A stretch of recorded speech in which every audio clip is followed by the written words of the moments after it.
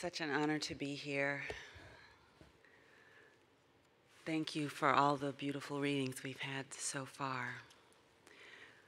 This poem takes its title from the name of a town in France, Les Milles. And I think the only thing I need to add to that is that mille is also the word for thousands in French. Pour les 2000 plus, site mémorial du Camp des Milles. Les Milles. There is no poem unless we, can find the courage to speak. In the middle of a vacation in the south of France, a chance to visit a World War II detention center arises, dusty and bleak, just outside Aix-en-Provence, just past the scent of lavender in an ancient heat. The first thing you see and the last thing you visit is a boxcar. You know what it means. It takes the same toll on the breath, the pulse, as the rusted shackles displayed in another damned museum. There are histories of torture preserved all around us, formally, officially, with placards and institutional funding, casually, quietly, unavoidably, in the quality of a glance, the poverty of an existence, the demographics of a mall, a church, a prison. In a former tile factory, we learn again how anything can be misused, how anyone can be abused. A kiln is not a dormitory until it is. Here, there, slept people who were too Jewish to be German, too German to be French, too despised and feared to be defended, even by those who feared we, might soon be despised. If I now say Palestine, have I forgotten Auschwitz?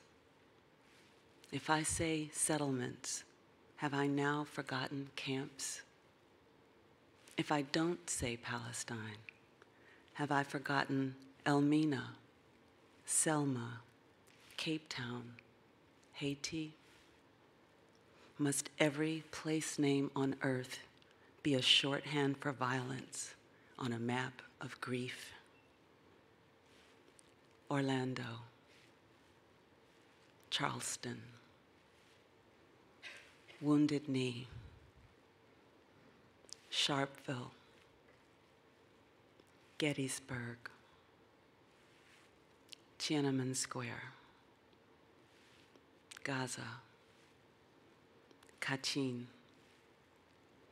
Plaza de Mayo, Soweto, Dominican Republic, Hiroshima, Srebrenica,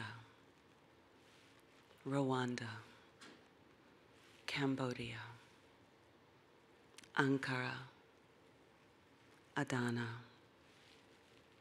Odessa, Nanking, yesterday and yesterday's yesterday, the planet pushing up sycamores and lavender, rice and plantains, fertilized with lead and blood, with rain from poisonous clouds and the dust that becomes of the dead. Adam, whose name means clay, was not baked in a kiln. Eve's name means life, implies the day that follows.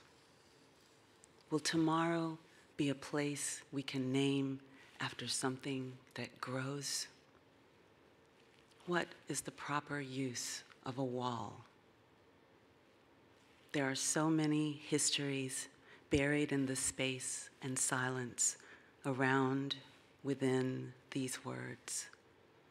These lines make a poor but portable museum, a set of sketches, palimpsests, faint and painfully incomplete, that map the territory of the human, with arrows pointing in every direction, some leading from you, some leading to you.